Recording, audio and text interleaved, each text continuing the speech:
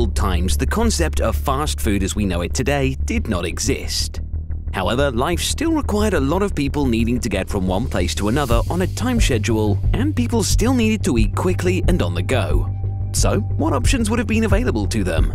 Without a ye olde McDonald's or a Kentucky Fried Goose to head to, what would have been the closest thing to fast food in the medieval times? Well, that's what we're going to explore in today's episode of History Unveiled. The concept of fast food, though commonly associated with modern American culture, has roots dating back to ancient times. In urban areas with large populations of the financially disadvantaged and single individuals living in cramped quarters, the need for quick and affordable food options arose.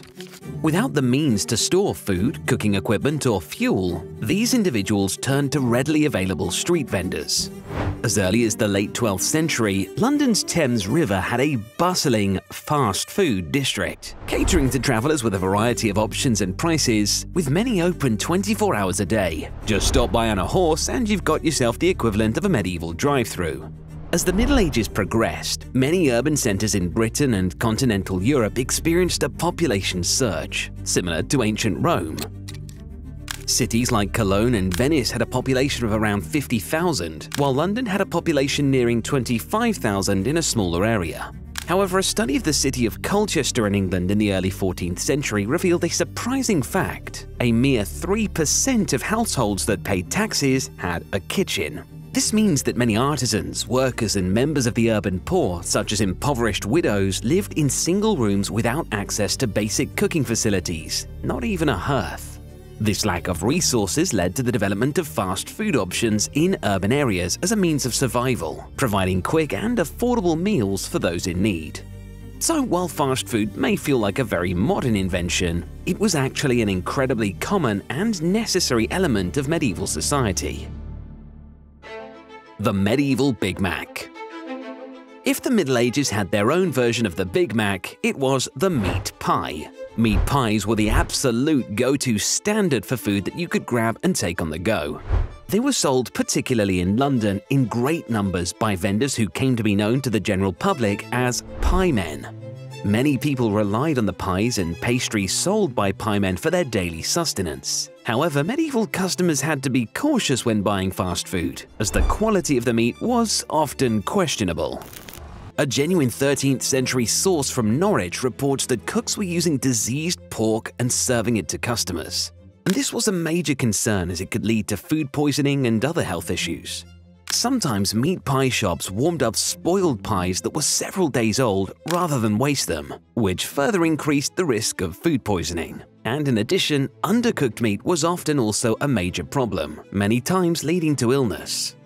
The reputation of medieval cooks was tarnished by the use of spoiled or tainted meat in their pies, and this led to the rise of the saying, "God sends the meat, but the devil sends the cooks," which reflects the mistrust of the cook's practices. People needed to be careful when buying meat pies and pasties from street vendors, as the quality of the meat was not always guaranteed. Let nothing go to waste, not even your bowl. Bread was a staple food in medieval Europe and one of the most commonly purchased items from shops rather than made at home. According to studies, in 41% of urban households, people didn't own their own grain and had to purchase bread from bakers. The convenience of buying bread from a shop was especially appealing for those who didn't have the means to make their own bread. In addition to buying loaves of bread, customers could also purchase prepared hot foods such as meat pies that could be eaten immediately. Bakers also offered a unique service where customers could bring their own meat to the bakery and ask the baker to wrap it in bread and bake it. This practice ended up becoming so entrenched in English society that in 1350 the government of London even passed a law that banned bakers from charging more than a penny to customers who provided their own meat. Medieval Europeans also pioneered the use of bread bowls, known to the people of the time as trenchers, and which were commonly used to serve soups and stews in. The bread bowl was used to bulk up the meal and also serve as the container, making it a convenient and efficient way of eating on the go. Is it just me, or does a bread bowl sound quite appetizing? Now, if you're enjoying this dive into the delicacies of the medieval working class, make sure to head down and leave a like with extra fries, or grab a takeaway subscribe. It only takes a second and it's the easiest way to support the channel. Plus it means you get to see more of the content you find most interesting here on History Unveiled. Now let's take a look at funnel cakes. While still popular today, an early version of funnel cake was one of the most popular options for people in the Middle Ages looking for a tasty treat while on the go. The dish was popular across Europe, existing in many different variations, but is originally thought to have come from the Middle East and made its way westward. Medieval funnel cakes called for all kinds of ingredients. Popular variants could be made with figs, apples, almonds, or other fruits. In England, these early funnel cakes were known as Crispies and were served fresh, topped with sugar. As ingredients were far more limited in the Middle Ages than they are nowadays, the people of the time were not shy about getting creative with their cakes. Some creative variants included supplementing the dough with sweetened cottage cheese and creating a milk fritter. These cakes were easy to make quickly and in large quantities, making them a popular choice for food vendors who were looking to serve up quick and portable meals for the public. Holy pretzels! Soft pretzels were a beloved quick treat in medieval Europe, and for a fast food had the added benefit of being approved by the Catholic Church.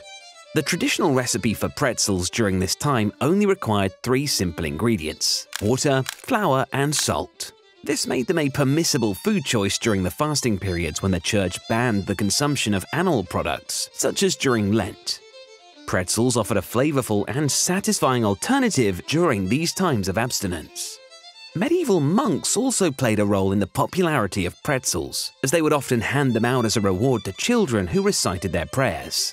As pretzels gained popularity, they became associated with good luck and prosperity. Due to their connection to the church, they also became a symbol of spiritual well-being, and in certain regions, people would even distribute pretzels to the poor as a charitable act. Due to their positive image in society, pretzels were a popular choice for many bakers to offer as a quick snack to bring good fortune to their customers. Waffles, waffles, waffles. Waffles have a long history dating back to ancient Greece, where they were known as obelios and were cooked between metal plates. However, it was during the medieval era that waffles began to resemble the sweet treat that we know today. Medieval Europeans enjoyed waffle wafers made from a similar batter to ancient obelios, but with a few differences. The Catholic Church, for instance, produced wafers made from flour and water that featured biblical scenes. The Crusades, a series of religious wars fought during the medieval period, also had a significant impact on the development of waffles. As Crusaders traveled to different parts of the world, they brought back new ingredients and techniques which were added to the waffle wafer batter. This included ingredients such as cinnamon, honey, and cream, which helped to make waffles more flavorful and delicious. In the 15th century, the Dutch came up with a new innovation in waffle making by inventing rectangular grid-patterned plates. This helped to give waffles their characteristic shape and also made them easier to cook. As a result of these innovations, waffles became a popular fast food option that could easily be bought on the street. It wasn't until the 18th century that waffles acquired their modern spelling, with an English cookbook adding the second F to the name. In many European countries, such as the Netherlands and Belgium, the legacy of medieval street food can still be seen in the present-day popularity of waffles. So it's clear to see that fast food wasn't just a drive-through convenience, but a way of life for many. From piemen with their meat pies and monks with their soft pretzels, to waffles and bread bowls, medieval Europe had it all.